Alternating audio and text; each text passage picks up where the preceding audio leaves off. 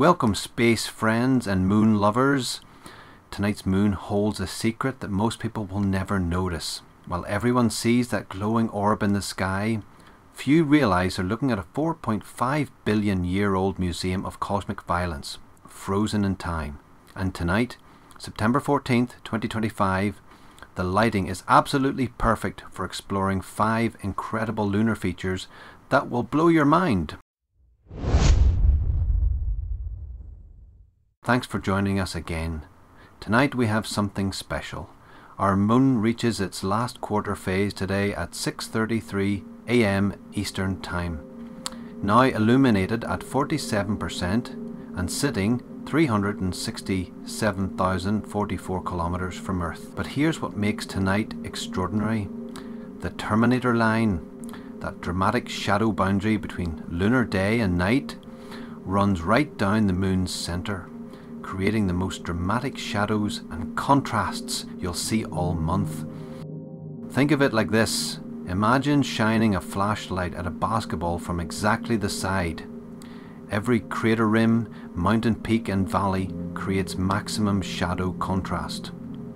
That's exactly what's happening on the moon tonight. It's the perfect night for lunar exploration. So whether you've got binoculars, a telescope, or just your naked eyes and curiosity, let's embark on a journey across 367,000 kilometers of space to explore 5 spectacular lunar landmarks. And I promise, after tonight, you'll never look at the moon the same way again. Before we begin, let's get our bearings. Tonight, our moon is 22.43 days into its cycle, exactly at last quarter phase, also called third quarter. The moon is currently in the constellation Gemini, and if you're watching from the northern hemisphere, you'll see it rise around midnight, reaching its highest point in the southern sky around sunrise.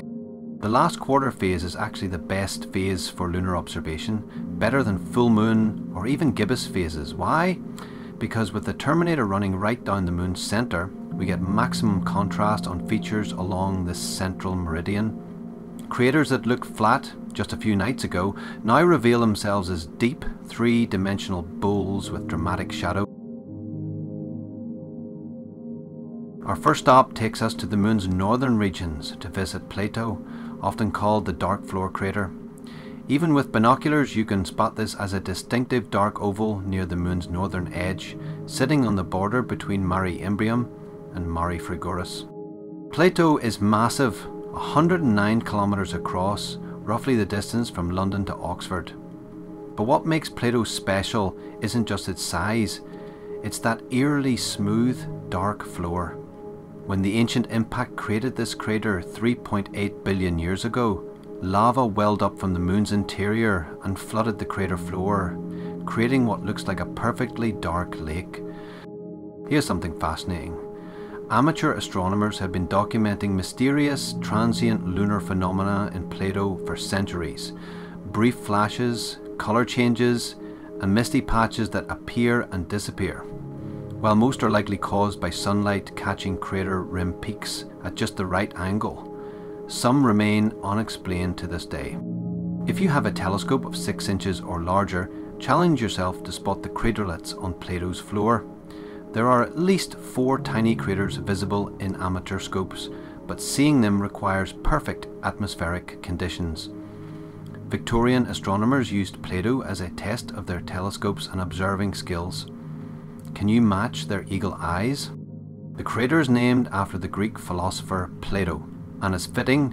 Just as Plato contemplated the nature of reality, this crater invites us to contemplate the violent forces that shaped our celestial neighbour.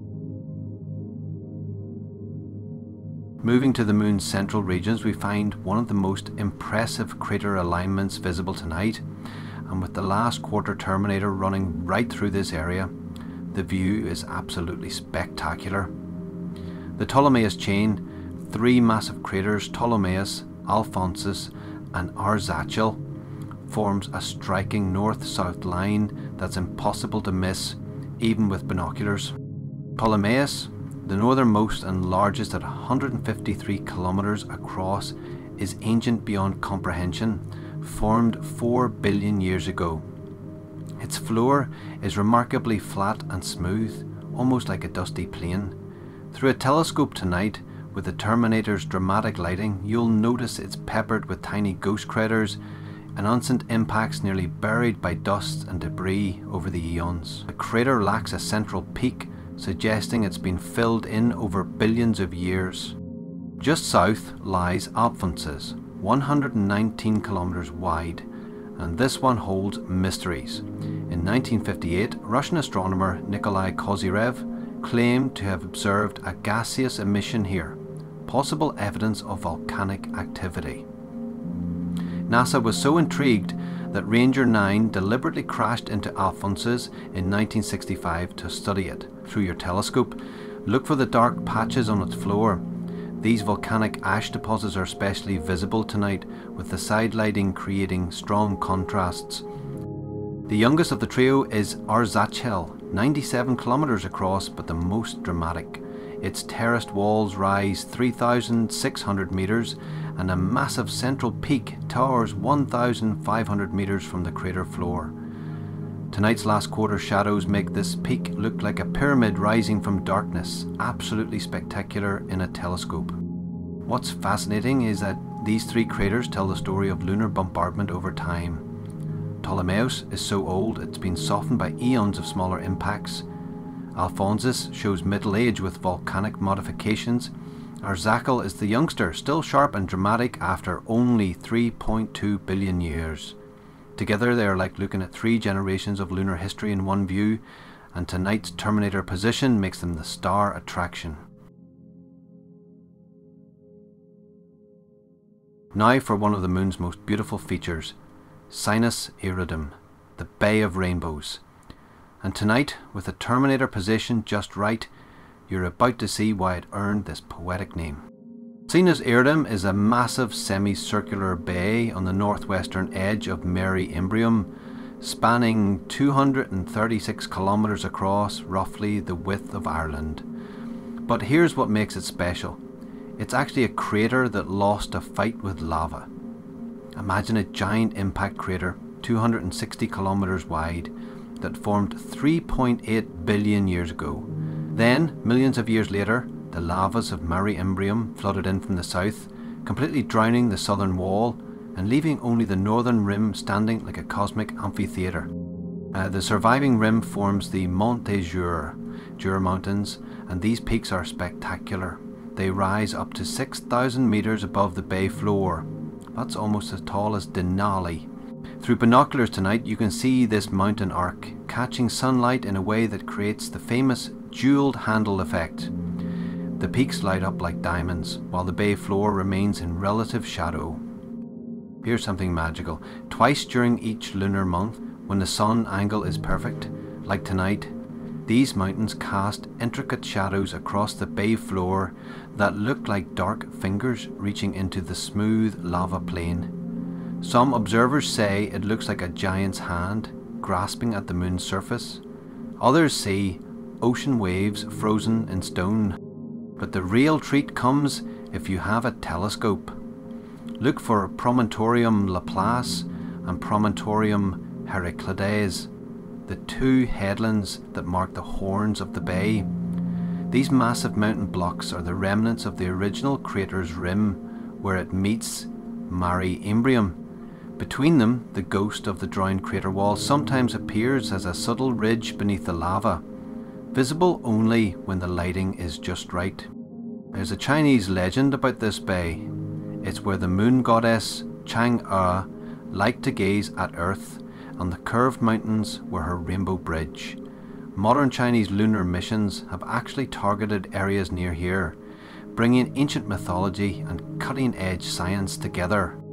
Through any instrument tonight, spend time exploring this region.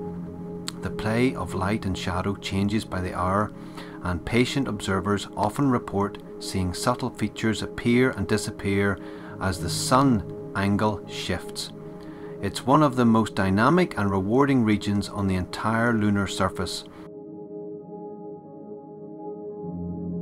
Let's head south now to one of the moon's most magnificent craters, Clavius. Even with binoculars, You can spot this as one of the largest craters visible on the Moon, but a telescope reveals why it's so special.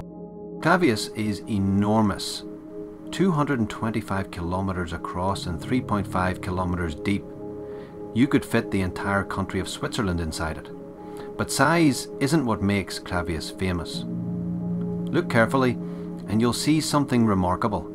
A curved arc of progressively smaller craters marching across its floor, like a set of cosmic stepping stones. This crater chain isn't random. After Clavius formed from a massive impact 4 billion years ago, a series of smaller impacts created these craters in an almost perfect arc. The largest of these inner craters, Rutherford, is 50 kilometers across, followed by Clavius B at 22 kilometers, then C at 17 kilometers, and so on, getting progressively smaller. Tonight's last quarter lighting creates dramatic shadows in each of these craters, turning Clavius into a three-dimensional wonderland.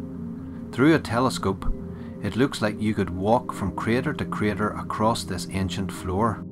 The crater is named after Christopher Clavius, a 16th century Jesuit mathematician who helped create the Gregorian calendar we use today. There's poetry in that, a crater marking deep time, named after someone who helped humanity keep track of time. Fun fact, Clavius gained fame in popular culture as the site of the lunar base in Stanley Kubrick's 2001 A Space Odyssey. While we don't have a base there yet, its relatively flat floor and perpetual sunlight on the rim make it a genuine candidate for future lunar settlements. For our final feature, we journeyed to the Moon's southwestern regions to visit Schickard, one of the most visually striking craters you'll ever see. Located near the lunar limb, this massive crater is perfectly illuminated during tonight's last quarter phase, and its unique appearance has earned it the nickname the Patchwork Crater. Schickard is huge, 227 kilometers in diameter, nearly as large as Clavius. But what makes it truly special is its bizarre floor coloration.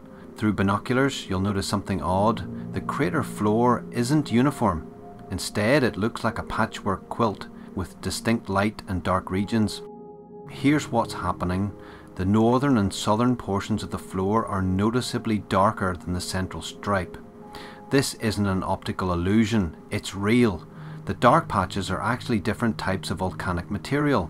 After the initial impact 3.85 billion years ago, different lava flows flooded parts of the crater at different times, each with slightly different mineral compositions. The result? A crater that looks like someone painted stripes across its floor. Through a telescope tonight, the last quarter lighting reveals incredible detail. The crater walls, though heavily eroded and broken in places, still rise 1,500 meters above the floor. Look for the smaller crater Schickard A on the northern floor. At 20 kilometers wide, it creates a perfect bullseye pattern against the dark volcanic material. But here's the really cool part. Near the crater's center, you might spot several dome-like hills. These aren't impact features. They're volcanic domes. These formed when thick viscous lava pushed up from below but didn't quite break through to the surface, creating these gentle swellings. It's like looking at frozen geological bubbles from billions of years ago. The crater is named after Wilhelm Schickard, a 17th century German astronomer and mathematician who actually invented one of the first mechanical calculating machines, 20 years before Pascal. There's something fitting about a patchwork crater being named after someone who pieced together mechanical parts to create something new. What makes Schickard especially dramatic tonight is its position near the lunar limb combined with the last quarter phase. The low sun angle emphasizes every subtle elevation change, and those mysterious dark patches create a three-dimensional effect that's absolutely mesmerizing through a telescope. Some observers say it looks like a giant eye gazing back at Earth. Fun fact, Schickard's unusual floor has made it a target for future lunar missions. Scientists want to sample those different lava flows to understand the Moon's volcanic history better. You're looking at a potential landing site for future astronauts or robotic missions. Before we wrap up, let me share some pro tips for tonight's observation. First, timing is everything. The last quarter moon rises just after 9 PM here in the UK. For the best viewing with minimal atmospheric distortion, observe around midnight. Second, let your eyes adapt. Spend at least 15 minutes away from bright lights before observing. You'll be amazed how much more detail emerges. Third, if using a telescope, try different eyepieces. Start with low magnification to get oriented, then zoom in on specific features. Sometimes, less magnification reveals more detail than high power. Fourth, sketch what you see. Even if you're not an artist, drawing helps you notice details you'd otherwise miss. Those Victorian astronomers who discovered so much about the moon, they had no cameras, just pencils and patience. Tonight's last quarter moon, at 47% illumination, offers absolutely perfect conditions for seeing these features. The terminator running down the moon's centre creates the maximum possible shadow contrast. Remember, in just a day or two, the terminator will have moved on, and these same features will look completely different. The moon is dynamic, ever-changing, offering a new show every night. As you gaze up at our celestial companion tonight, remember, you're looking at Earth's oldest companion, a world that has watched over our planet for 4.5 billion years. Every crater tells a story of cosmic violence. Every mare speaks of ancient volcanism. And tonight, with the perfect last quarter lighting, you're seeing these stories written in the starkest contrast of light and shadow. So get outside tonight, look up and explore these incredible features for yourself. Share your observations in the comments. Which feature was your favourite? Did you spot the volcanic patches in Alphonsus? Could you see Schickard's patchwork floor? Could you count the craters in Clavius? Until next time, this is Lunar Explorer, reminding you that the universe's greatest wonders are hiding in plain sight, just waiting for you to look up. Clear skies, everyone.